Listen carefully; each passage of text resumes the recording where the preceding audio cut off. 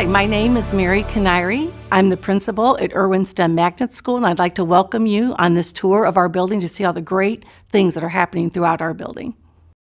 What makes Irwin unique is that we have a STEM focus here, which means that our teachers, when they are planning and designing lessons, they're building a STEM culture within their classroom through those lessons.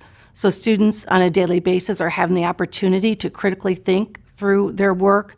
They're able to collaborate, they're able to communicate their learning, and also just be creative in the way that they're solving problems and presenting information. My name is Chris Leckleitner, and I am the STEM lab teacher at Irwin Elementary here in Fort Wayne. I have been the STEM lab teacher for 5 years, and this is my 28th year at Irwin Elementary. Irwin is so unique because of the way we've always incorporated math and science into everything we do. And now that we're becoming a STEM lab or a STEM school, we are incorporating science, technology, engineering, and math into everything that we do. So the kids become very well-rounded.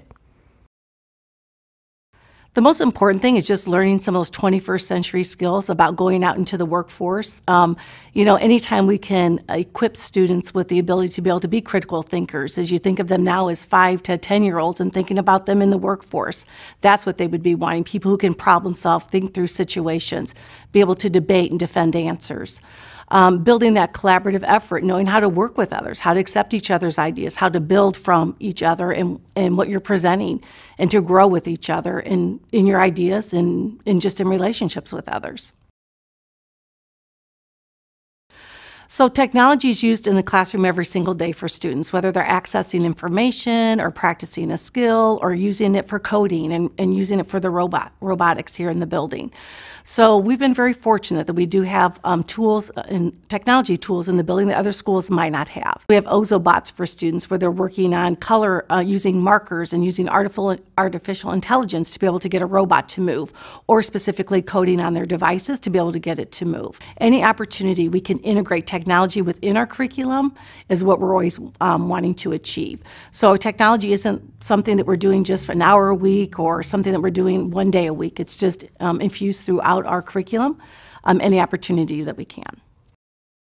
Here at Irwin, the students come to me twice a week in my STEM lab, and we start with a whole theme where they're given a problem, but in a very unique way. And we kind of focus on the United Nations sustainability goals.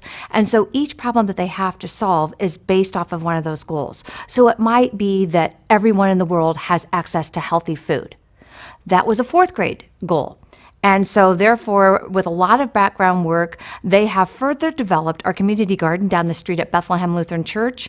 And they have helped me work, add dirt, plant, water, and now we're picking the vegetables and we're donating them to the community food bank at Bethlehem Church, because right here in this neighborhood, we are in a food desert. And that means that people in this area have trouble finding healthy food at a grocery or at a reasonable cost. And so we're donating the goods from our garden to the food bank right there. I think what they love, first of all, is we have a strong sense of family here. I get so excited every year when our new 50 group of kindergartners enter the building, because I know they're going to be with me all the way through to 5th grade. So we build community as a whole school through opportunities that we do, is celebrating the whole school every Monday, as well as then within the classrooms. And students are getting that sense of family, and our parents feel that as well. We know our students, we know their names, we know their strengths, their weaknesses, we know how to grow them to become the best person that they can be. And we're really working on that whole child, just not the academic side, but also working on their character and working on getting along with others and how to be the best person they can be to those around them. Parents typically say that they love Irwin. They just love how their kid comes home just all bubbly about what they've done. I sometimes laugh at the interpretation of what we've done from the child coming home, and the parent will see me next and say, "Can you tell me what you did with Johnny's class in the STEM lab the other day?" And the child will have the main gist of it, especially the little ones, and then I add the scientific detail to it. But they said, "Oh, he came home so excited," or "She came home so excited." So families tend just to love all that we do here.